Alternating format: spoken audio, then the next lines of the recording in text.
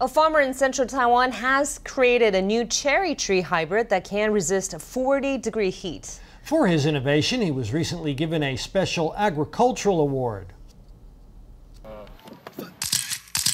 These young people jump into the air to capture a photo of them above the cherry blossoms. Others bend at the waist to view these delightful flowers. This new type of plant is changing the stereotype of what cherry trees should look like.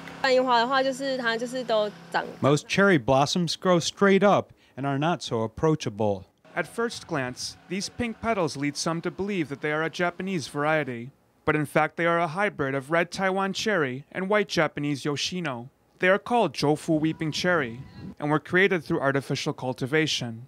Besides their unique appearance, they are drought resistant.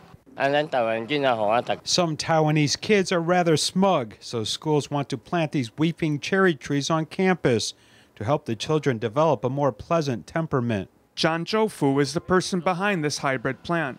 His name is being forever memorialized in a tree.